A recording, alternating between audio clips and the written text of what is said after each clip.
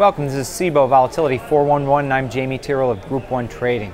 Well, the VIX sitting right where it closed on Friday, right now about 1430 on the VIX, with the S&Ps having a small positive day.